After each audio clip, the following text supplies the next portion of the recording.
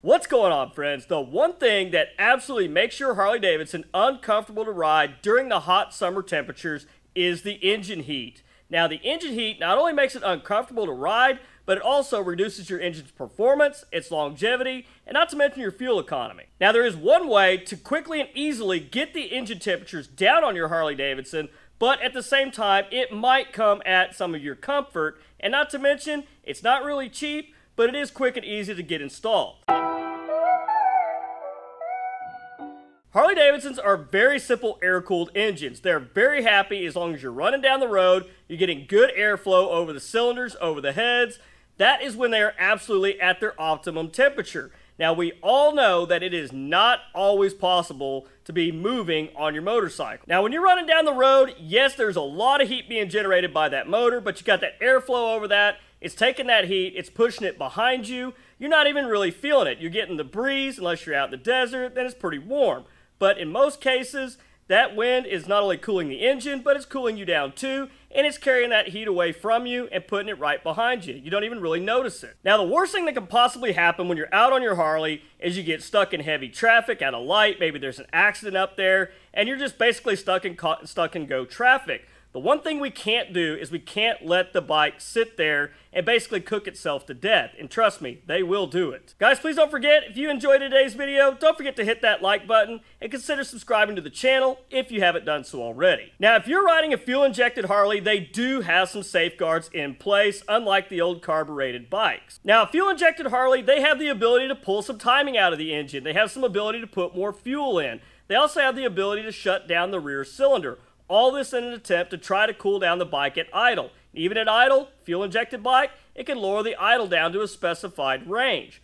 But the one thing that it's not getting is its primary source of cooling, and that's airflow over the cylinders and the heads. With the exception of the twin-cooled bikes and the water-cooled heads, your Harley-Davidson is dependent on, number one, the airflow across the cylinders, and number two, the oil to cool the engine down. And if you have an oil cooler, especially a factory one without a fan assist, that's only good if you're running down the road. Even a fan-assisted oil cooler, this will help to cool the bike down if you're sitting in traffic, but at some point, the engine is going to get so hot that even a fan-assisted oil cooler, it's not going to have that much of a profound effect on cooling as actually having airflow over the cylinders would. Now, with all that said, really the only option other than shutting your bike off and starting it up, constantly cycling it through that when you're sitting in traffic, is to add a set of fans to the cylinders.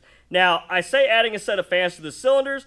This is a very personal choice because it really does, in my opinion, change the look of the bike quite a bit. Now, having a set of fans on your cylinders, this really helps when you're sitting in traffic or at a light because you're getting airflow across the cylinder. You're basically artificially creating that engine's natural cooling system.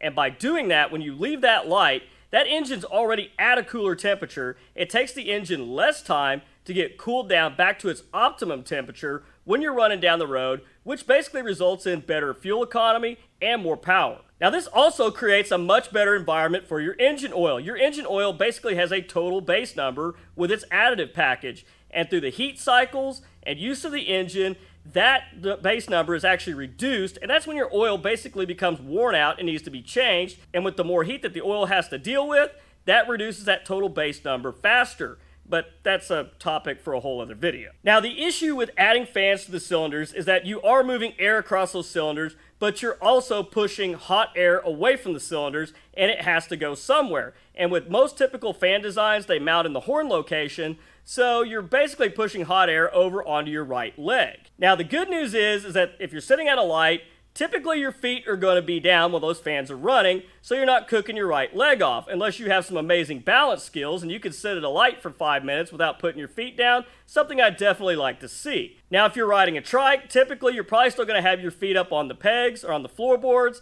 and basically it's going to cook your right leg off unless you feel like putting your leg down to let that hot air exhaust and not basically burn your leg. Now, the bad part is if you're in kind of stop and go traffic and you're riding slowly and those fans are on, yes, your right leg is going to be taking all of that heat all at once. The good news is that you're actually cooling the engine down and it's not going to overheat on you, but the bad news is your right leg's overheating. So those are some good considerations to think about before you go out and spend the money to get some cooling fans for your cylinders. It's not really a big deal for a lot of people, Some people are going to hate it. Some people aren't. It's not really not going to bother them. But at the end of the day, that's going to be a decision that you're going to have to make for yourself and decide if actually putting some cooling fans on your bike is right for you and the way you ride. If you can deal with a little added heat on your right leg, to me, that is definitely worth every penny spent to basically cool the engine down and extend the longevity of the engine, get more power, and basically not overheat during the summer months like I am right now trying to film this video. Installing fans on your Harley-Davidson is super easy. It's a lot more involved than installing an oil cooler. Installing an oil cooler isn't hard, but it's a bit more involved than what it takes to actually just bolt on a set of fans and plug them in. Installing fans is one of the super simple ways to cool your bike down. They just basically mount in the horns location, you hide the wires, and they'll plug right in the diagnostic port in your bike, and that's where they're powered off of. You can get this done within the hour and be ready to ride. Now, I'm not saying that a set of fans on the cylinders is going to take the place of an oil cooler, because to me, an oil cooler is a very integral part of a Harley-Davidson engine, and honestly, every Harley-Davidson should have an oil cooler. Even better, a fan-assisted oil cooler.